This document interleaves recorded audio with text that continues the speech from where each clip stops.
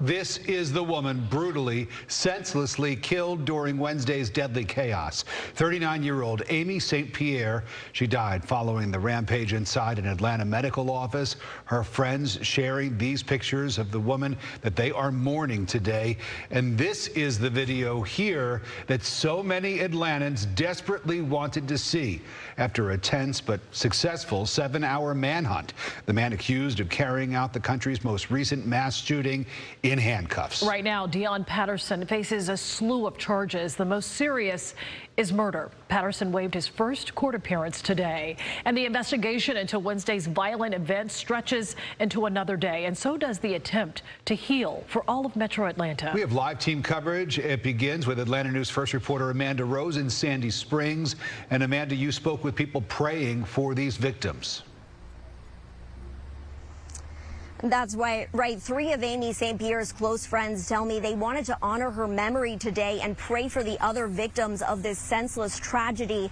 It's what brought them here to St. Jude's Catholic Church in Sandy Springs. They say they've added Amy's name to the intention book so that parishioners here can pray for Amy too. The 3 girls met at their MBA program at Georgia State. They say Amy was a beautiful soul. They say she loved to travel. She was intelligent and outspoken, especially about social justice issues. She could speak Spanish and Chinese. She also was a loving and devoted mother to her 5- and 7-year-old children, and her friends tell me they cannot believe she's gone.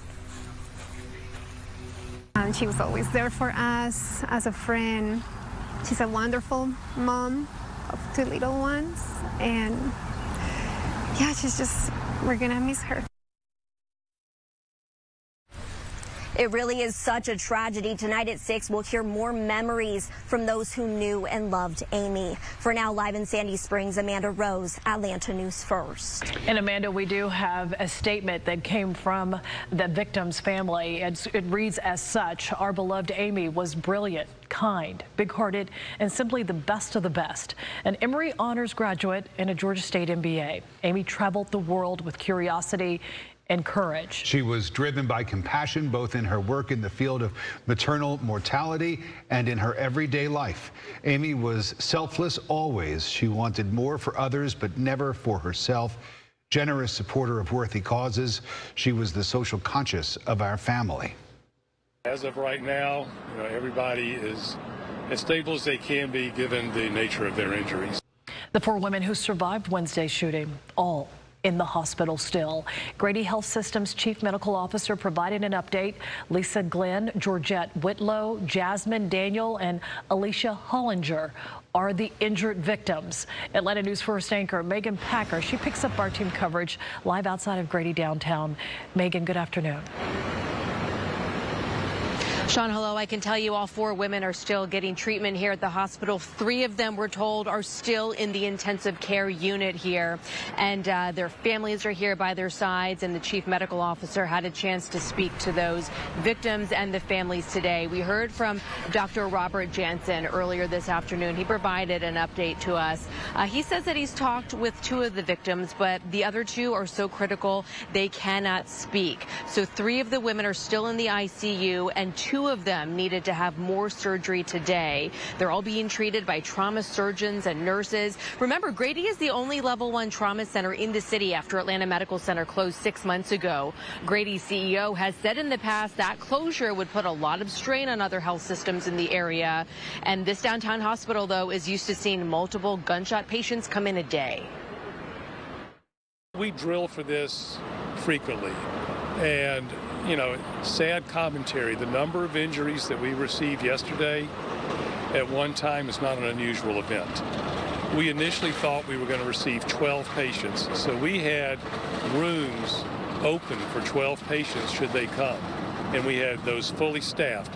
Physicians, nurses, ancillary staff, they were all in standby waiting for the patients to arrive. And this is also a very stressful event for the doctors and nurses and staff working at this hospital. They are taking care of people who were shot at a medical facility. So tonight at 5:30, a little bit more from Dr. Jansen about how they are getting through this tough time and the resources that they are offering to their own staff members here at Grady. We are live outside of Grady Memorial Hospital in downtown Atlanta. Megan Packer, Atlanta News First. Megan, their work has been remarkable. Thank you. Now, the demand for stricter gun laws, it is something we hear so often after any mass shooting. And we can tell you today, conversations on the issue are happening right now among Georgia lawmakers from both sides of the aisle. Atlanta News First political reporter Doug Reardon is live tonight in Midtown at the scene of Wednesday's shooting. And Doug, some lawmakers are blaming Georgia's gun laws for what happened yesterday. They are, and others tell me this isn't a gun issue at all. It's more of a mental health issue all the way. But regardless of that, there were several gun control measures as well as even mental health measures that failed to get past the General Assembly this year to become law. And so is that something that lawmakers are looking at for next session? Absolutely. Both sides of the aisle tell me that. I talked to Democratic State Representative Park Cannon earlier today, who represents the Midtown area here where this happened. She was just a mile away from this facility when the shooting broke out. Cannon said that her bills on safe gun storage and red flag laws made no progress in the Republican-dominated state legislature this year. And again, even a bill that would have hired more mental health workers and allowed for more studies of mental health and its status here in Georgia also failed. Georgia Democrats are now calling for stricter gun laws and a second look at the state's healthcare system. But some Republicans say this isn't an issue of firearms. I don't think so. I think the conversation needs to be centered around mental health. Richard Nixon declared a war on cancer, and we have and should declare a war on mental health. And that's going to take participation from several facets of the community, from the law enforcement to counselors to just community leaders coming together and communicating it. It seems to be almost a culture at this point. It is a culture. The gun culture that is based on fear and also on arrogance and ignorance. And Representative Johnson said that both of his kids were working in the Midtown area. They both went on lockdown yesterday. This has become personal for so many lawmakers. We heard Senator Raphael Warnock say that even his kids were on lockdown, too. And so this is reaching even the highest levels of government here. Now, I do want to mention, too, that mental health bill that we talked about that did not pass in this most recent session, 520, is still eligible to be up for a vote next session because it passed one house, not the other. We're live in Midtown tonight. Doug Reardon, Atlanta News First. Thank you, Doug.